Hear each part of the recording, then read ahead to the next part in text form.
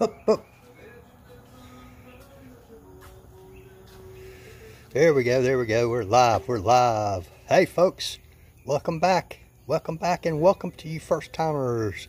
This is Mike at Mike's Magic Auto Detailing and Paint Enhancement in a semi-sunny Sharpsburg, Georgia on a mighty fine Monday. I got a new project in here. Yep, that's Sally in the picture there. Uh-oh. After all that work, she's having to sit out in the yard today. No big deal. But here's our new project for today. I'm not sure what year this car is. It's a Toyota something another. Black.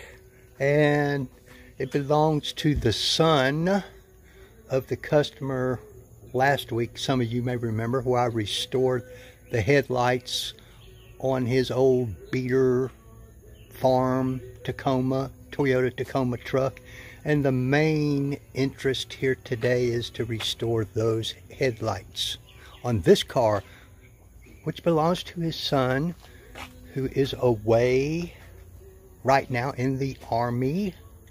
I've known him since he was a small kid. I've talked to him many times over the years, and now he is relatively grown, graduated, and off into the Army. So he's going to get some extra special treatment here. We'll do whatever I can within this budget and the time period.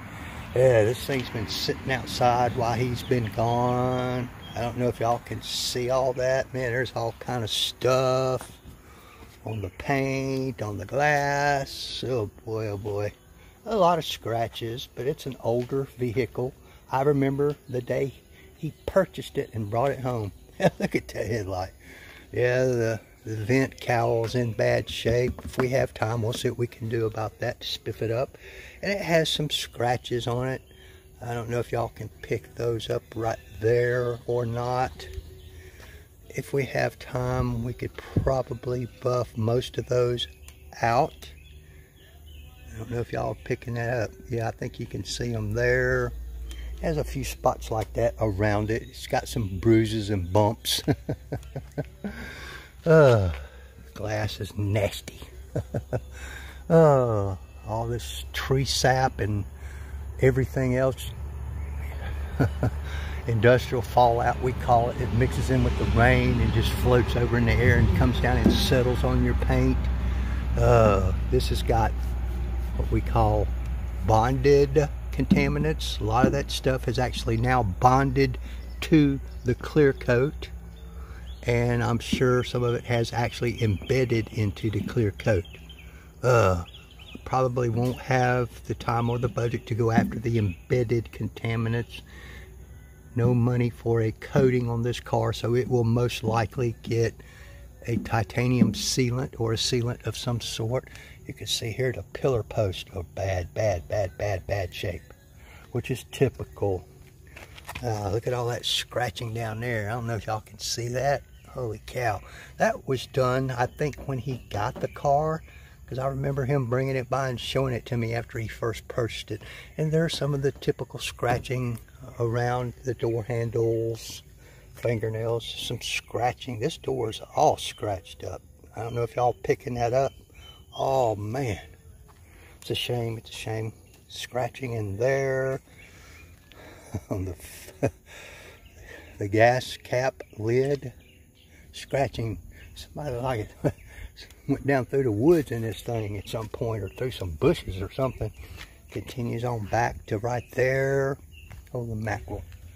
But I think what I'm going to do first, yeah, I haven't taken the license plate off yet. Just got this in a few minutes ago. All kind of stuff all over this paint, all over it. It's a pretty good paint job other than that. Just being nasty. Of course, we'll clean the wheels and tires for him as part of this deal. I'm going to get it as spiffy as I can within the budget and do what I can. Of course, we will do the headlights. Oh my goodness.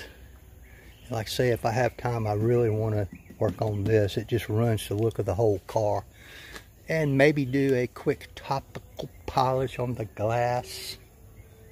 But normally I would do the headlights first, but the coating I'm going to put on those, after you apply it, you're not supposed to let it get wet for 6 hours. So I'm going to wash the car first and do all that stuff, and then I will use my car dryer to get it bone dry, because you don't want the water running down onto that coating once you apply it, because it will ruin it if you do.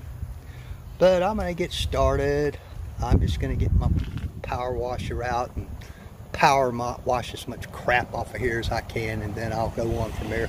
Probably do a strip wash, do the wheels and tires, all that kind of stuff first.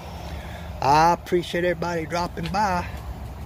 Like, tag, subscribe, share, follow, thumbs up, thumbs down, all that stuff. I appreciate you folks. I do, I really do.